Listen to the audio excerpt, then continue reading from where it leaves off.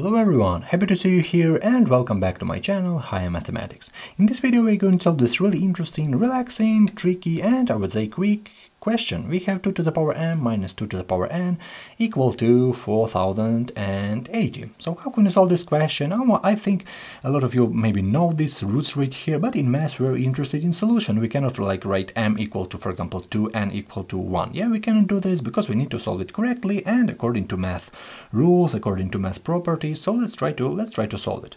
First of all, I want to mention that m is greater than n. This is the first obvious step because we have a positive expression on the right hand side. So this m is greater than n, and as well 2 to the power m is greater than 2 to the power n because we have a positive number right here. So this is greater. Because for example, if we have 2 to the power 4 minus 2 to the power 3, so something like that, then we have 16 minus 8, which is positive, yeah? So if we have positive, then 4 is greater than 3.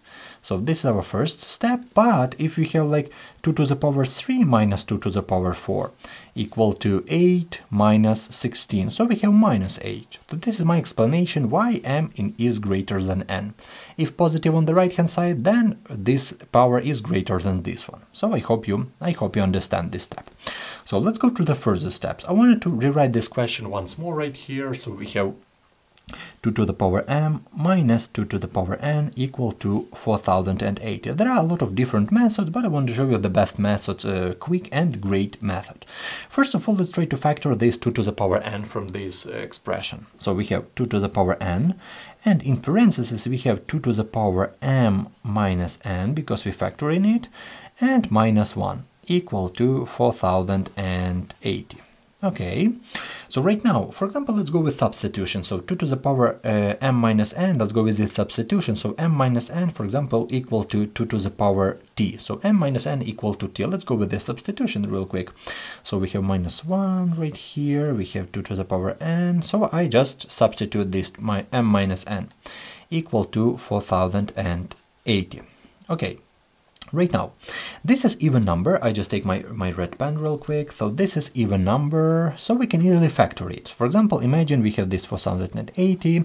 Let's divide this number by 2. So we have 2040 dividing once more by 2. We have 1020 divided by 2. We have 510 divided by 2 and 255. So this is our odd number. So our final expression, so it will be correct when we write this as 245 times. So we have like 245 times we have 2 to the power 4 times 2 to the power 4. Okay, I hope you understand this step. We just write it as a product. So let's write it once more right here. So we have 2 to the power n times 2 to the power t minus 1 and equal to, as I told before, we just factor this 4080, so we can easily write it as 2 to the power 4 times 255.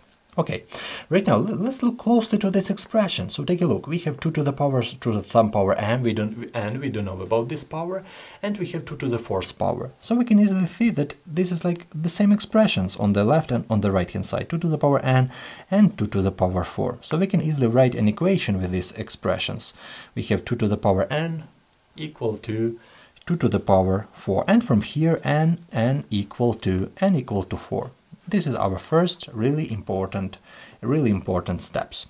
But as you can see in our minds, we just canceled this 2 to the n and 2 to the 4, but we still have this expression 2 to the power t minus 1 and 255. So we need to solve this completely, yeah? So we have 2 to the power t minus 1 equal to 255. From here we have 2 to the power t equal to 256, and this is like a general case, this is like a common case. So we have 2 to the power t equal to 2 to the 8th power, and we can easily say that our t equal to 8. But this is our t, we don't need t, we need m and n, but we had a substitution, so m minus n equal to t. So we have m minus n equal to t, and from here let's go, we know n, we know t, so we have m minus n, this is 4, equal to t equal to 8, and from here our m equal to, of course, equal to 12. Okay, looks like we solved this question. Let's try to check it. So right now we know our roots right here. So we have that our m equal to 12.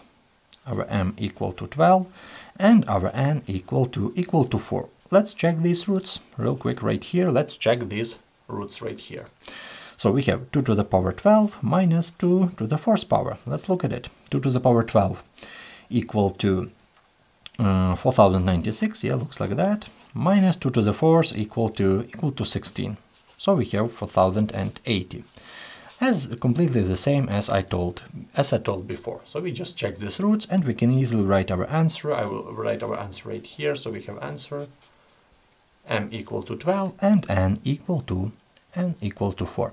So this is my explanation to this question. I hope you understand this solution, but definitely don't feel bad if you got this wrong. I wish you all the best in your mathematical adventures. Thank you for your time and have a great day.